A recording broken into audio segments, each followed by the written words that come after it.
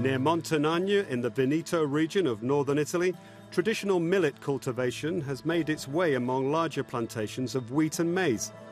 These cereals make it possible to produce food suitable for people who are gluten intolerant. The owner of one of these farms is one of the beneficiaries of the European Re-Cereal project to reintroduce the cultivation of oats, millet and buckwheat in the regions around the Italian and Austrian Alps.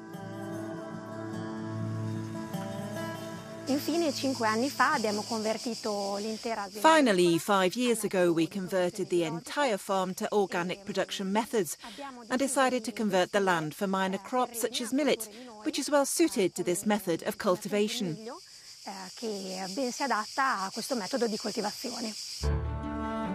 The Re-Cereal initiative not only seeks to boost the biodiversity by reintroducing traditional crops, but it is also a scientific project.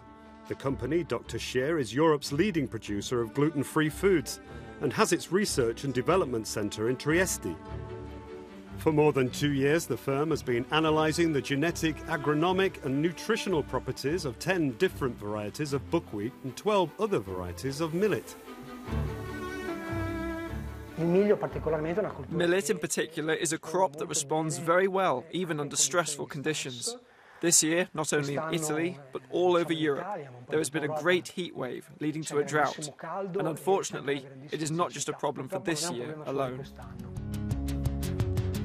Set up 6 years ago, the total budget for Re-Cereal is over 1.3 million euros, of which almost 1 million comes from the European cohesion policy. The initiative is a cross-border cooperation project between Italy and Austria.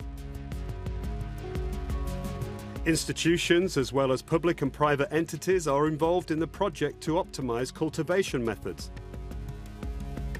New technologies are also being developed to manufacture flours from buckwheat, millet and oats, with special characteristics to promote their use in the production of gluten-free foods and other traditional foods.